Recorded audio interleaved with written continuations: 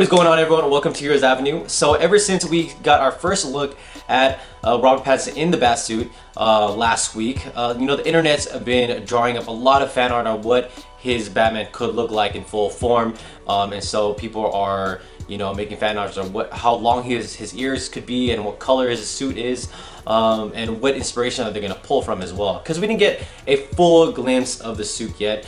I'm sure we're going to get that very soon. But I personally feel like that this Batman is going to pull a lot of inspiration from the Bill Finger version of Batman when he was first debuted in the comics, in Detective Comics. So Bill Finger, if you guys don't know, he is one of the co-creators of the Batman, and his Batman, when Batman was first released, he had like the ears that was kind of pointed sideways. And I personally love that version of Batman. It's super old school, and I feel like this Batman is going to pull a lot of inspiration from that. But let's go more into detail about that later. But first, let's go ahead and jump into what other people's fan arts look like with different sizes of bat ears. So first, let's go ahead and look at the small bat ears. So we've already seen how Batman would look like with small ears with the Ben Affleck version.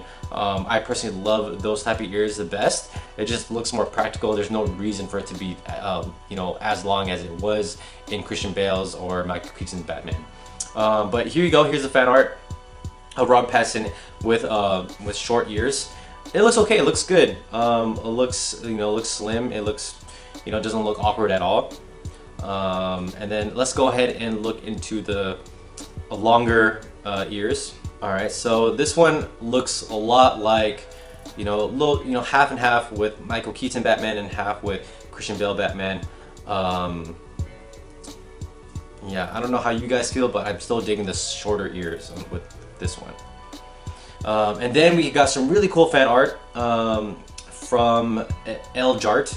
He made some really clear fan art of Robert Pattinson's Batman and gave him a whole full body suit, and it looks incredible. It looks super clear. In this fan art, you can see his eyes more, a lot clearer. He really completes the helmet as well. And then here he's kind of giving him like medium-sized ears, and I think it looks great. I think if you're gonna go with the different bat ears, medium-sized ears would be the best. Not too long like Michael Keaton's, not too short like Ben Affleck, just stick right in the middle. And I think this looks perfect. And then here you go with his other fan art with Robert Pattinson with the white eyes, and I think it looks great. And here you go, he also has the chin strap. I think the chin strap looks really good with this bat suit. Looks very similar to Christian Bale's suit. Looks very armory, but it looks great. All right, so now let's jump into the inspiration of Bill Finger. So I'm sure you guys seen this version of Batman everywhere, either in the comics or in the cartoons as well. And I pulled this image from Twitter. This guy, this one Twitter dude, really picked apart Robert Pattinson's Batman and took some screenshots and changed up the color to really see see where the connection is with Robert Pattinson's Batman and Bill Finger's Batman. And on the top left, here's the image right here. The top left of the photo, it is a black and white version of the first look of Robert Pattinson. But here you could see a little bit more clearly, since it is black and white, you could see the ears more. The ears look like they are pointed out more, like they're wider. And I think you could kind of see the resemblance from that photo, that screenshot, to Bill Finger's. And then here on the bottom of that, the Twitter guy, he even says, even the face is Bill Finger, especially because of the pointy nose. It's more pointy than the image where he's looking upwards would lead you to believe. And I totally agree. I mean, the nose is very pointy, just like the Bill Finger Batman.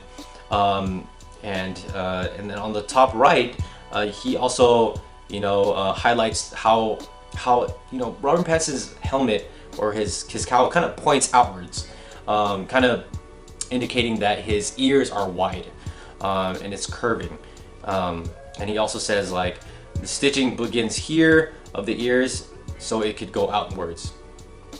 and it draws connection to the 1939 Batman eras. And I totally agree with this guy 100%. I feel like, I mean, we already tackled, you know, the Batman anime series look Batman, and then we also tackled Frank Miller Dark Knight Returns Batman with BVS, and I think it only makes sense to go way back to the beginning and draw inspiration from the Bill Finger Batman. So those are my thoughts, and these are the fan arts that are coming out on the internet right now. What do you guys think about which Batman inspiration is Matt Reeves gonna pull from? Let me know in the comments below. Like this video, subscribe to our channel, and I'll see you guys again. Bye.